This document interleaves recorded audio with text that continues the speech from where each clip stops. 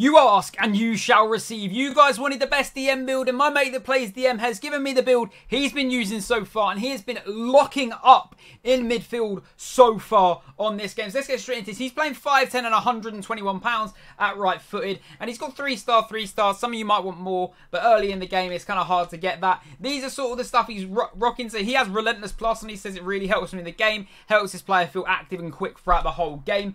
He uses ping pass, he uses long ball pass, which actually works really well for me. He plays a lot of really nice long balls. Jockey, he said, is essential on this FIFA for a DM. He also said the block is very, very essential on this FIFA. First touch helped him out a lot, and he's also got aerial. He wins a lot of stuff in the air. That is nice and quick there, but let's get straight into the attributes that he's got. So he's used all of its pace and all of acceleration on this build because the pace in the DM isn't that good on this build in general, and he likes using the CDM build, guys. You can definitely use a different build, but he wants to give you the actual CDM build. Shooting, nothing on it. He's not expected to shoot. He's got to get few on passing here. He's got these 4 here, and then the 2 top ones here, but he's focused a little bit more on his dribbling side of things, going all the way down to the links archetype. He said it makes his pro feel very agile and fluid, and it means he can just turn on the ball in the end. He's not got to worry about potentially giving it away because he's so clunky. He gets the ball, he turns really nicely, and he just plays the passes off. Defensively, though, he's gone all the way down to the Guardian archetype with these few here. He said it's very, very decent, and he said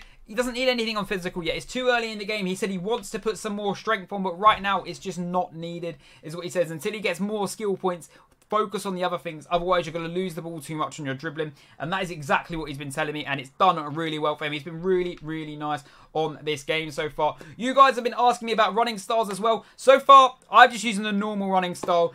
He was also using the normal running style, but he's looking to change it. So in the next build, when I update this, when we get a few more skill points on both builds, we'll be letting you know which are the best. But if you guys want to know how to level up really fast as well, check out my other video, and do make sure you subscribe to the channel, and I'll see you in the next one. Peace.